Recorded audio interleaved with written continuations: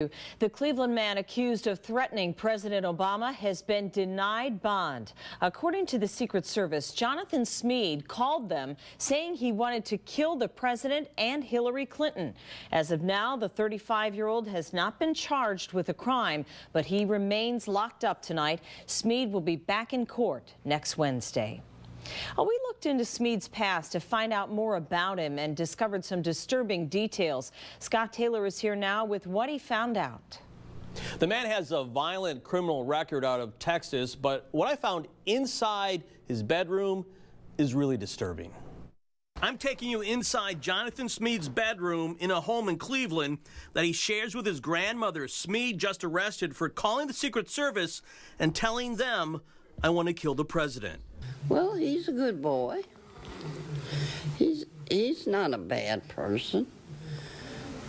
I mean, I don't know what's wrong with him. Smead admits he made the call, and sources tell me 16 others over 90 minutes on his grandma's cell phone. He also threatened to kill Hillary Clinton, too.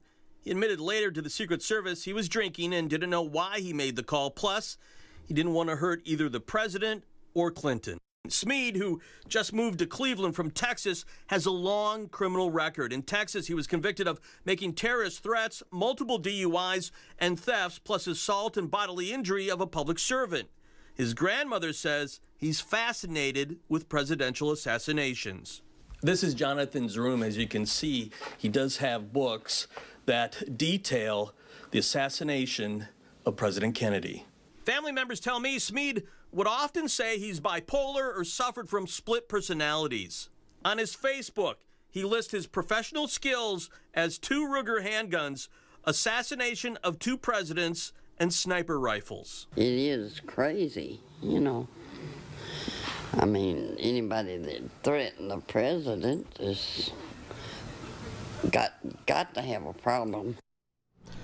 The Cleveland police did have a run-in with this man last month when he called a crisis intervention line threatening to kill himself. Scott Taylor, Cleveland 19.